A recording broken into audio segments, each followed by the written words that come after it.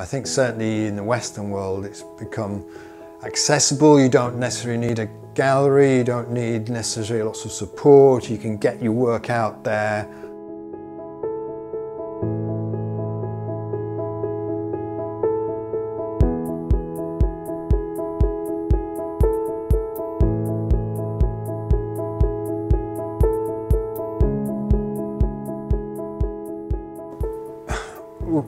When I was 6, I entered a competition, and I remember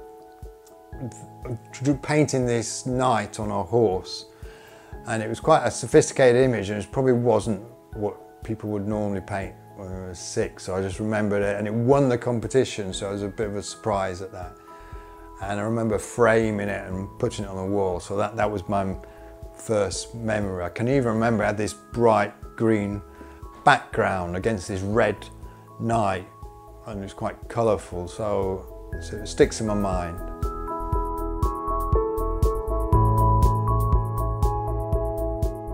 I guess it's a bit like waking up in the morning and looking forward to something. It's something I'm really keen to do, and I feel lucky that I'm doing it, and it makes me excited, and I guess it makes me feel happy.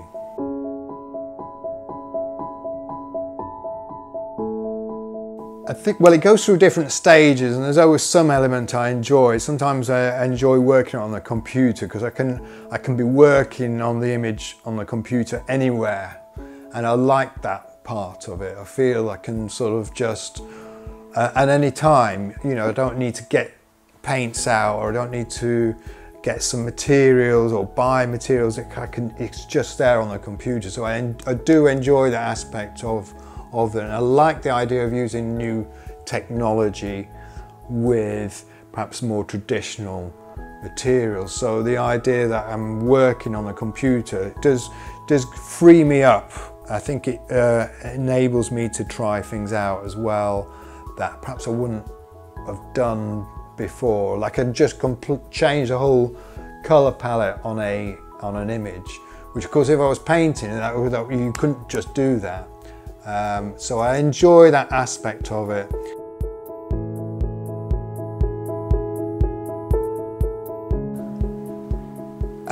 We were in some studios.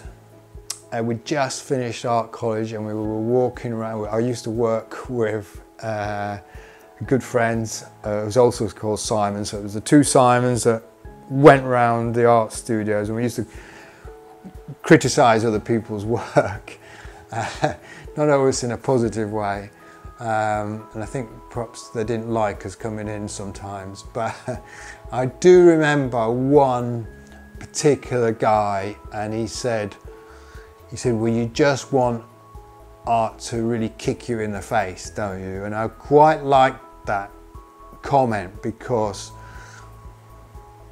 you know, if it's something quiet and you hardly notice it, it's not really what I'm trying to do. I'm trying to make you sort of notice it straight away and really take over your attention.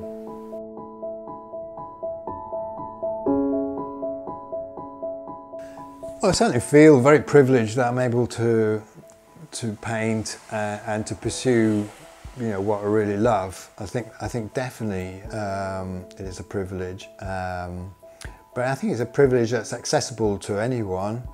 I do feel that nowadays with Instagram, social media in general, with a laptop, with the printers, you know, I think technology and the way the world has evolved, I think certainly in the Western world it's become accessible. You don't necessarily need a gallery, you don't need necessarily lots of support, you can get your work out there really easily. So I think it's a privilege in a sense that I feel privileged to be able to do the thing I love, but I also feel it's accessible to people who if that's something they want to do.